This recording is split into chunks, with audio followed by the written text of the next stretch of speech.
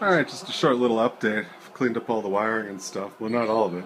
It's a little messy in here. Receivers, everything's powered up. All the wiring's wired in. Everything's working.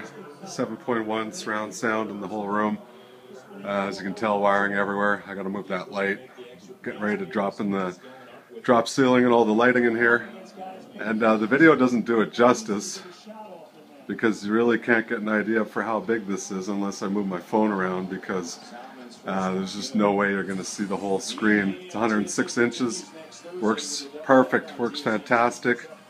Panasonic AE-7000, probably the best projector that you can get right now. There is an 8000 that came out, but there's only 6 sold so far because they're on back order for the next 6 months.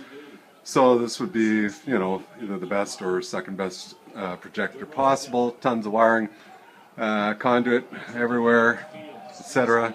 And that screen is ridiculously huge. So full HD, full 7.1 surround in the whole room. Everything's wireless.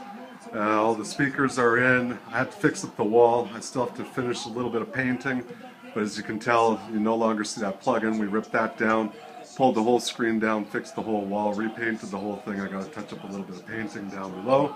But other than that, this thing is kick-ass, and it looks fantastic. And we're going to try some Blu-ray on it. Next time you see the next video, we're going to have the ceiling, all the lighting in, and the theater seating will be in. Right now you can tell it's still kind of bare in here, and got to clean up a little bit. But all in all, this kicks some serious A to the SS.